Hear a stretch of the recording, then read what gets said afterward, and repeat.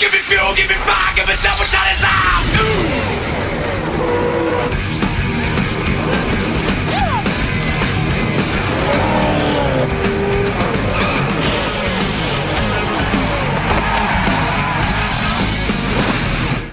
Welcome to Chicago, Illinois for the Wind City 165. Today, the fictional Piston Cup series will be racing in the streets of Chicago for the first time in Piston Cup history. Let's take a look at our starting grid.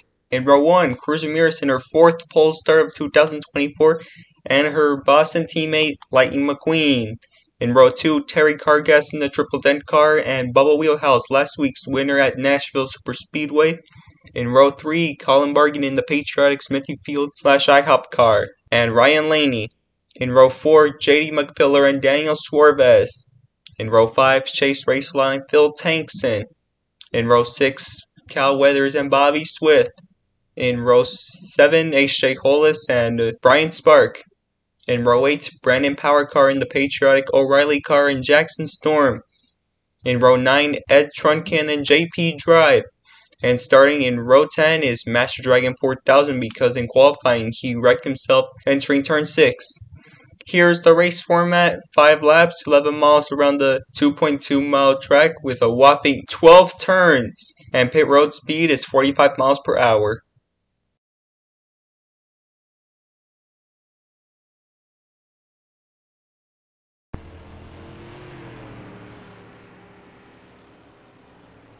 The pace car immediately makes a hard right turn to the pits. Here we go! For the first time in Piston Cup history through South Columbus Drive, Cruz Ramirez leads the field to the green flag.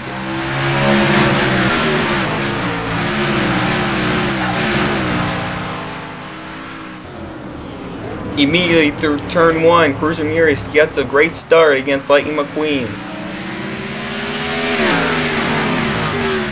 Here comes Terry Cargas trying to pass the number 51. Here's Lightning McQueen making the pass for second place.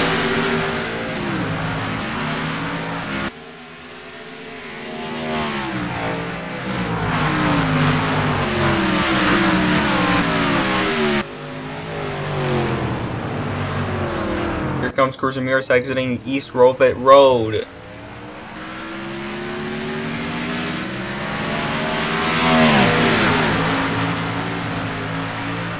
Now through the long straightaway of South Columbus Drive. Here they come entering turn 6. They're halfway through the racetrack, completing lap 1.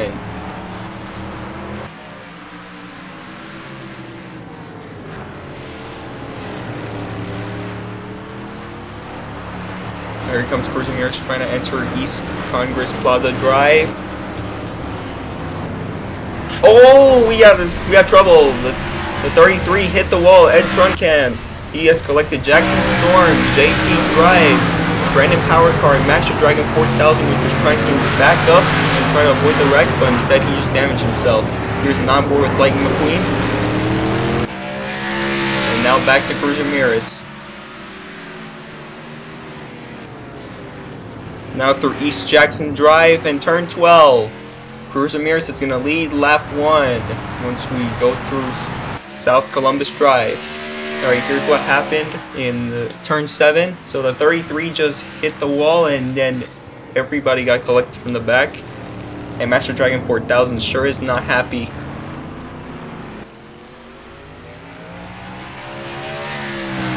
I feel like it might be Brandon Power Car's fault just blocking the 41. Well, the 41-7 had history at Sonoma like last month.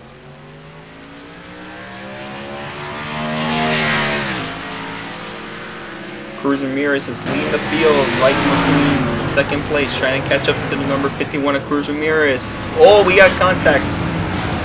Brandon Power car and Master Dragon 4000 is fed up with the number 7. He's trying to get him out of the way.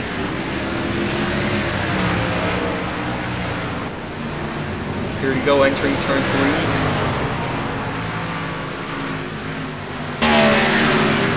And the 41 has turned the 7 of Brandon Power car. And we have a caution. They have collected Jackson Storm and JP Drive in the wreck. Oh. Master Dragon 4000 is going to try to finish up the number 7. Here they come through South Columbus Drive.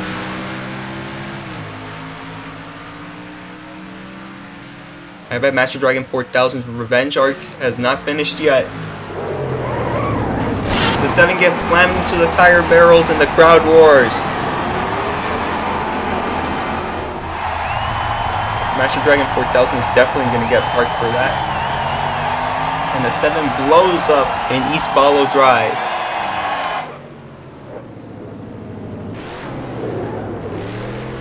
Alright, we're about to see what just happened.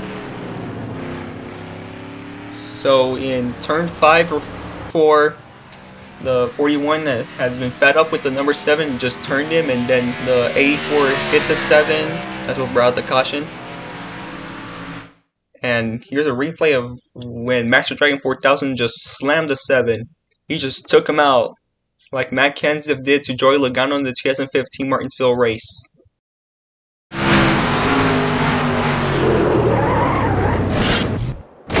That is an ugly onboard hit. Master Dragon 4000 trying to back up again and just hits the wall. We'll be right back, since Master Dragon 4000 brings out the first caution of the day.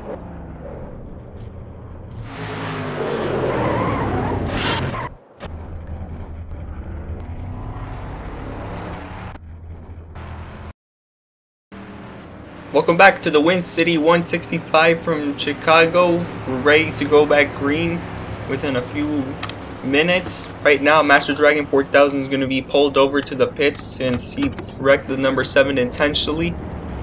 And he just made an illegal pit entrance. That's not good. But who cares if he commits something terrible?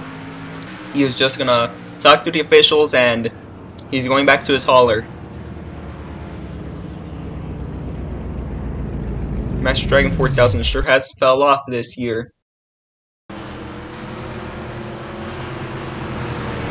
And here's a look at their history with Brandon Powercar and Master Dragon 4000.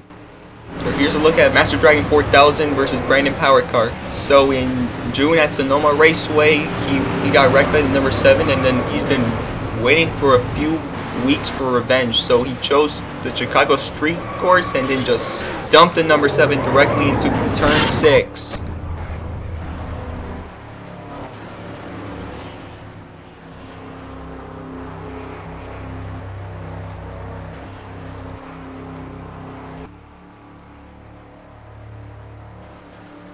Okay, so we're gonna have to go overtime because we have not completed all 4 laps under green since we completed lap 1. So the rules of overtime: if the leader takes the white flag, the next flag will end the race. So if there's a wreck somewhere around the track, the race is over.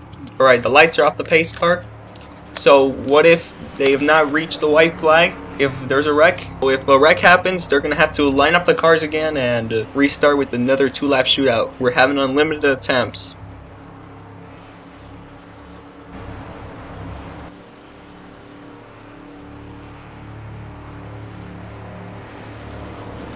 Here they come exiting South Columbus Drive.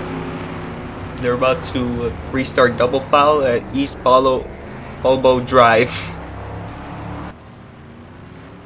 Cruz Ramirez to the outside, Lightning McQueen to the inside. Lightning McQueen and Cruz Ramirez are gonna have a little talk.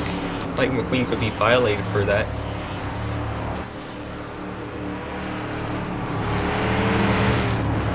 Alright, so Master Dragon 4000, Brandon Powercar, and Ed Truncan are out of the race.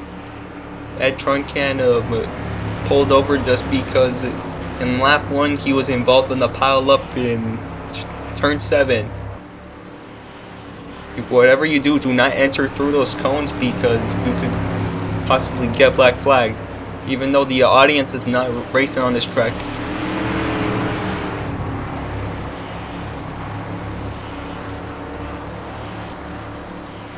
Alright, so we have 16 cars in the field. So 1 out of 16 drivers could win this race with a 2-lap shootout. It could be Cruz Ramirez, Lightning McQueen, Colin Bargan, or Terry Cargas. Here you go, the pace car is off at the pits. They're about to restart through South Columbus Drive. The green flag is back in the air. Overtime restart number 1. Here comes Cruz Ramirez with a great start. And Lightning McQueen takes the lead against Cruz Ramirez. And also Terry Cargas is hungry for his first win of 2024. Along with Colin Bargan trying to make history. A rookie winning the first Piston Cup race at the streets of Chicago. That would be pretty cool. Here we go, entering through turn 4. Hopefully you don't get another incident. Now into turn 5 and entering South Columbus Drive.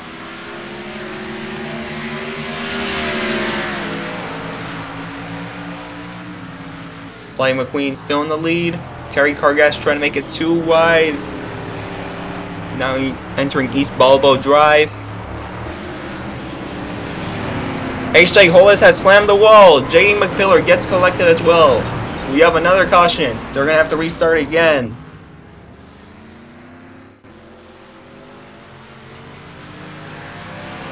So the 68 forgets to lock up and then slam the tire wall. And J.D. McPillar didn't know how to react. He was supposed to turn left or instead hit the brakes.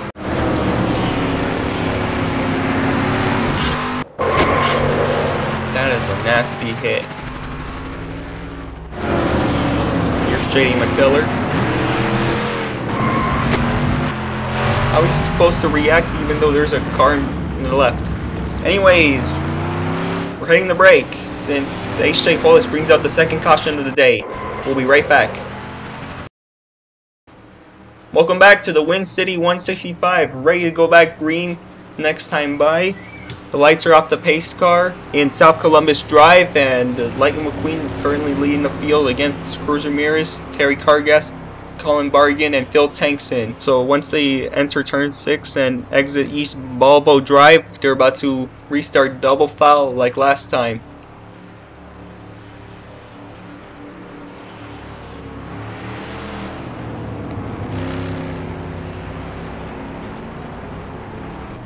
Here we go, entering East Balbo Drive, dividing into 2x2. We got an update on the other drivers. J.D. McPillar and H.J. Hollis are out of this race since they have a mechanical failure. This day has been crazy so far. Here we go, entering East Congress Plaza Drive.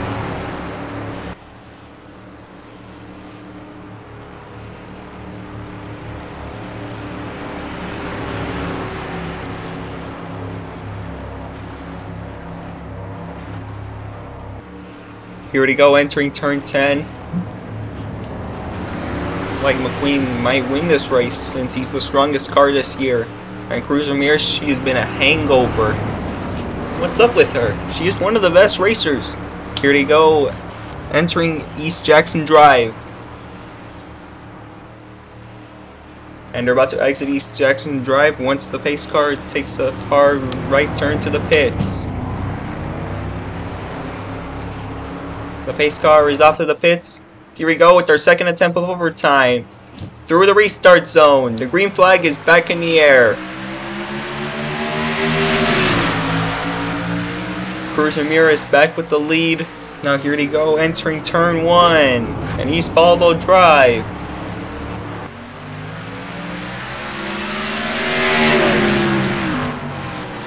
Now here we go, entering turn 2. Lightning McQueen in the lead. Took it away from Cruz Ramirez. Terry Cargas is fading. Here comes Colin Bargan trying to get a piece of that action.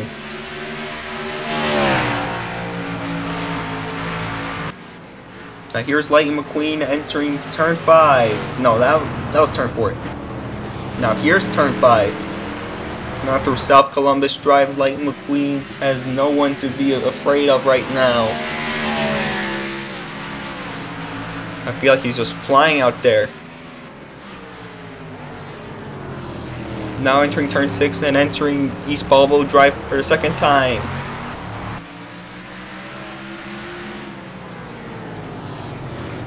Now through turn 7. They're about to enter East Congress Plaza Drive. Turn 8. There's turn 9. And now there's turn 10. Right there.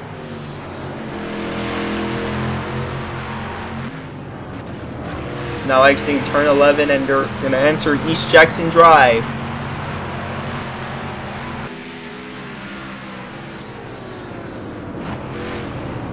Now through turn 12 and South Columbus Drive. Lightning McQueen is going to be the first person to see the white flag. The white flag is out. The next flag will end the race. Doesn't matter if it's a caution or the checkered flag. If there's a caution, they're about to race back to the line. So once they cross that checkered flag, they're going to be careful whenever there's going to be a wreck or not. We're not sure if there's going to be a wreck.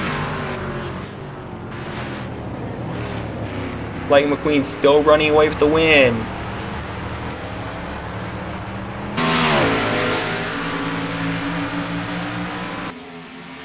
Now here they go, entering turn 3 and East Robert Road.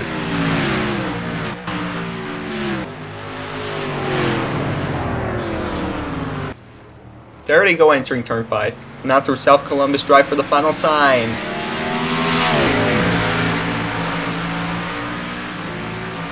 Once they enter turn 6, it's the halfway point of the end of the race.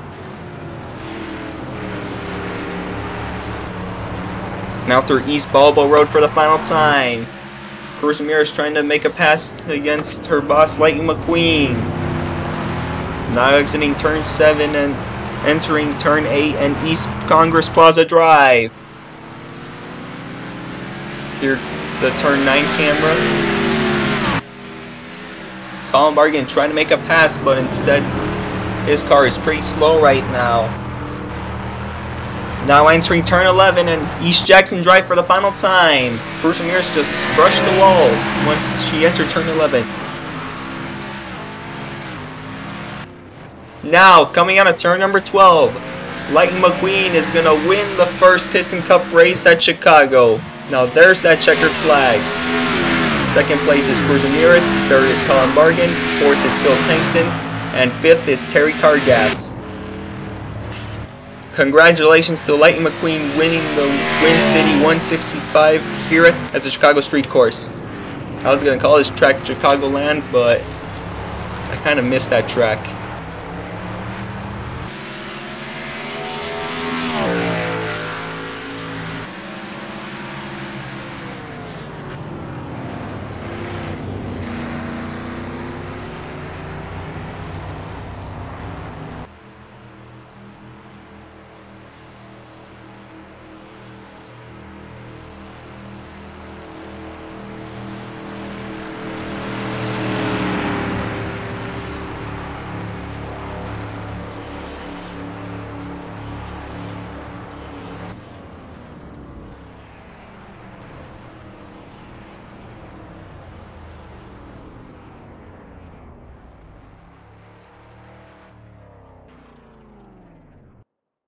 Here are the official results. Chase Racelaw is the fastest car of the day. Next week we're racing at Pocono for the Tricky Triangle 400 starting on July 10th at 2:30 p.m. Pacific and 5:30 p.m. Eastern. Thank you guys for watching. Don't forget to like and subscribe. This is the Candy Cat 127 signing out.